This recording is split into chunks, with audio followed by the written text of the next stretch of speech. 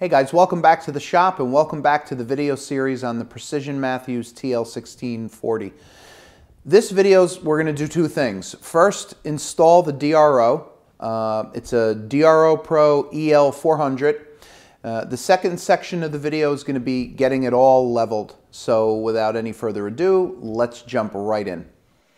Now that the lathe is all cleaned up, I had to do one thing. As you could see, my hard hinge, my shop is in disarray, and the hard hinge is moved back. And I left room so I could get behind here, wire the motor, and install the DRO Z-scale.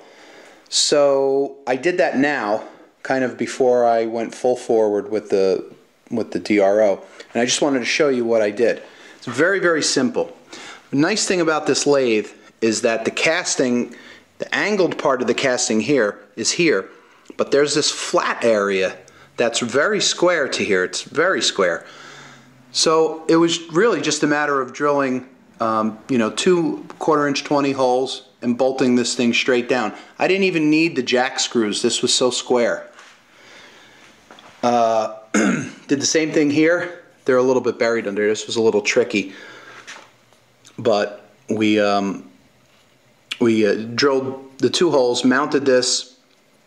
This was a little thinner, so I had to use the 4 standoff grub screws. This is a retainer, so this can't be like pulled. And if you'll notice, there's 2 holes there and 2 holes there.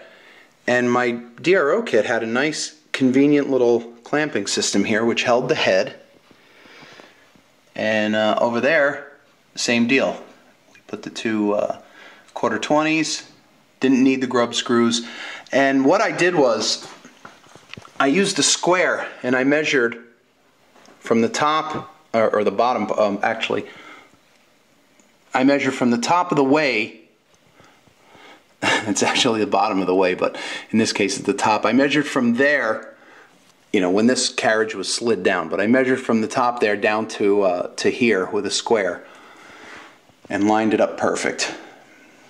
We did a test run. I got the reed head dialed in perfect. It doesn't rub. It's adjusted and tuned perfectly. So I'm going to connect the coolant line now, and then grab the hood that's sitting over there and put it all back together.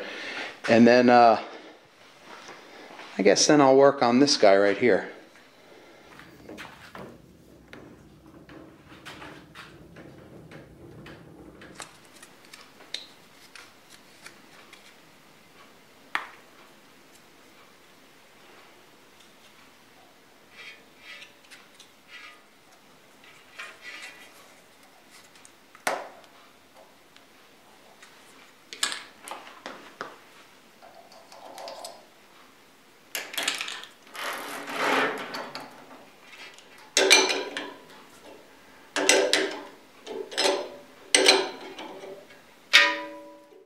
I have 2 equal gauge blocks placed now at the bottom of the slide. What this is going to do is it's going to lift the scale up just a little bit, just to allow a little bit of clearance so it doesn't rub, and keep it equally spaced and square. Now that I have both scales mounted to the machine, the next thing to do is to mount the reed head for the x-axis. So as you can see here, I'm holding it in between the apron and I'm moving it around and trying to design in my head a bracket to hold it. So I break out the gauge blocks and I clamp the scale and I start taking measurements, because the reed head needs to be positioned correctly against the scale. So once I've done that, then I had to find a piece of scrap metal, and we found one in the bucket, and there's my crude layout with a Sharpie. I load the piece up into the bandsaw and get it all cut up and ready to be milled. So now, moving over to the mill, I start drilling all my various holes. So we can see that they're done here. Put some screws in there to show you what it looks like. Flip it over, take a look at the bottom side.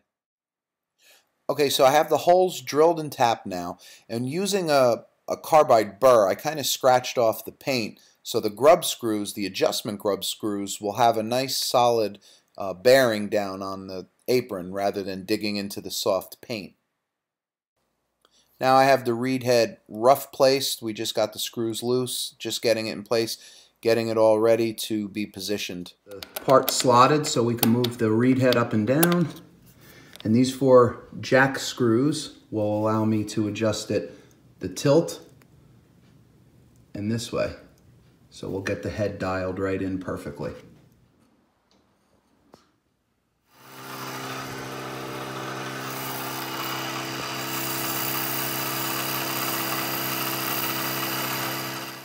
Mounting the DRO head was really simple. I found a scrap piece of aluminum, drilled some holes, transferred those holes to the back portion of the lathe, drilled those holes through, and bolted the bracket right to the back of the lathe.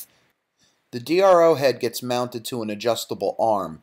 The way I mounted the arm to the bracket was I drilled a hole in the top and put a slot at the bottom. This allows me to adjust the DRO head and pivot it to make it square. DRO all mounted. Everything all put back together, cleaned. We even mounted the DRO head. Moves in and out nicely. It's kept off of here.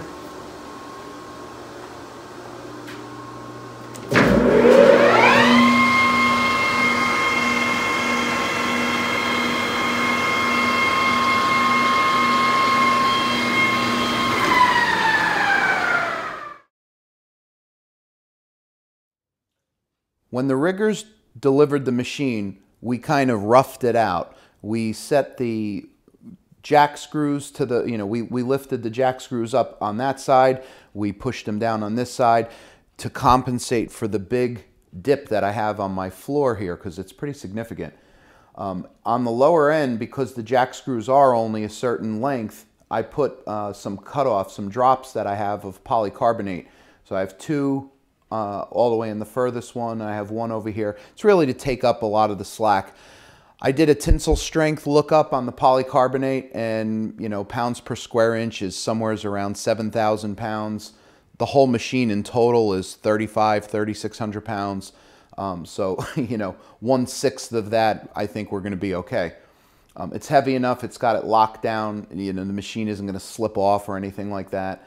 So we got it roughed in right now in place. And the whole idea with the machine is I want to have it tilted slightly. Actually, if you could see over here, I want to have the machine level this way, but I do want to have it pitched down this way to send all cutting oil and coolant, or whichever I choose, to the reservoir collection area. Over here I have some parallels laid out on the flats of the ways, and I'm using the Starrett 98 machinery level. I believe, and don't quote me on this, but I believe each witness mark, each increment is 3/1000ths. Again, not sure, but we know it's real precise. So I have a set over here, and over here I have some 1, 2, 3 blocks set up for this side, for the headstock side. So again, what we're trying to do is we're trying to get the level to be, pretty much level this way. If my reservoir was on one side, I would favor it to have it pitched down a little bit. But the reservoir, which I'll show you in a second, is right, in between the chip pan. It's all the way on that side, the tailstock end, but it's right in the middle. So I definitely want to keep the lathe level that way. And like I said, we're going to have it pitched down just, a couple of thousandths, just so everything will run to the reservoir. So with our rough placement, you could see that the operator side is a little bit high, right? Because the bubble is over here. So let's go check the tailstock end, and we'll see what we got on that side. And over here on the tailstock end, it looks like we got a little bit more of the same here. So again, this was just really roughed in, and so the idea now is I wanna get this as close as possible, level, obviously in the middle, on both ends, and then we'll work on the pitch, the horizontal pitch, if you will. All right, so if this end is high, we need to drop it down a little bit. So I'm going to do everything in quarter turn increments. So there's our quarter turn. Let's see what it did. All right, so what happened is the front jack screw, I kind of ran out of a little bit of travel, so I'm going to go on the back rear screw and jack that one up, which will sink the front end. So this is going to be a lot of back and forth balancing of the screws. I'll rough it in and I'll basically get it so the bubble is in the center here, and then we'll work on pitching it down towards the tailstock. Now just to show you how sensitive this level is, we're almost in the middle here, right? We have, I don't know, for the better part of it, a half of a witness mark. I'm going to go down over here to this jack screw and I'm going to turn it just a little bit, and you can watch just how much this will move, right? So I'm going to turn it, let's say like 1/8 of a turn, and I want to jack this side up, right? So watch the bubble move towards the right, and that's 1/8 of a turn. So there you could see it went past. So now I'll back down off of that a little bit, maybe 1/16 of a turn. And the other thing you have to do as well is you have to wait, I don't know, 10-15 seconds for this thing to kind of settle. It moves very, very slow, the bubble. So that looks to me pretty perfect. We're going to go over to the headstock side now and level that one. As you can see down over here, that's the coolant return. So it's definitely centered right in the middle of the chip pan, and yeah, the chip pan returns. So you know, the coolant is all going to travel right down that way because of the tilt. Now the way I have the camera positioned, it's a little bit hard to see, especially with the glare. There we go. But if I peek over here, it looks like the rear side is high because the bubble is just creeping past that. So we'll jack the front left screw up just a little bit. Again, maybe 1/16 of a turn. And we'll see how she behaves. Okay.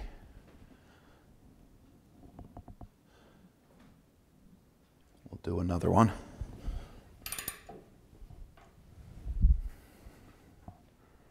Wow. That was about a quarter of a turn, and I moved it pretty quick. So let's back that down again. And what I'm going to do is I'm going to go back down a bit, and it's probably moving there, and then I'm going to bring it back in. I don't want to keep any kind of loose tension on it. Yeah, it went back there. So now what I'm going to do is we're going to creep up to keep the tension tight. So there, I went about 1/16 of a turn. Give it a little bit.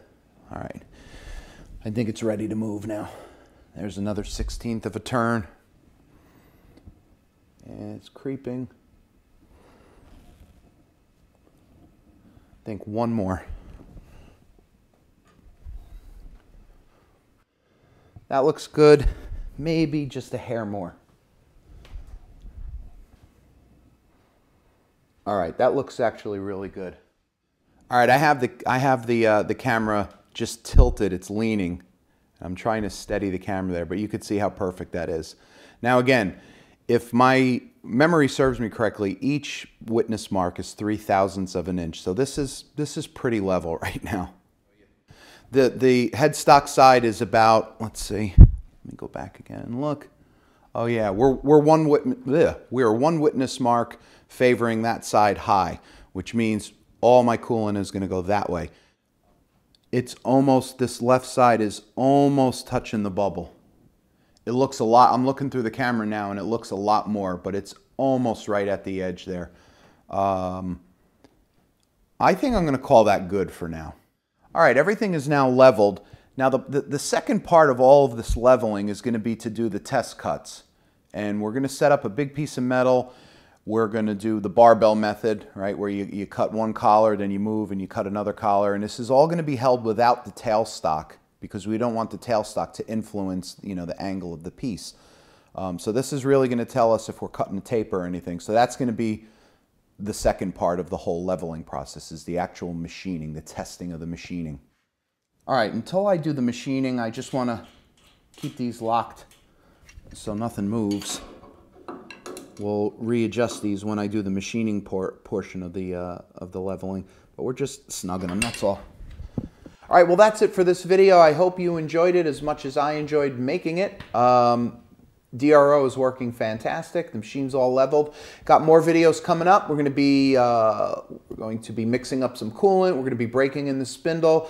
All that and more coming up soon. So until the next video, thank you for watching.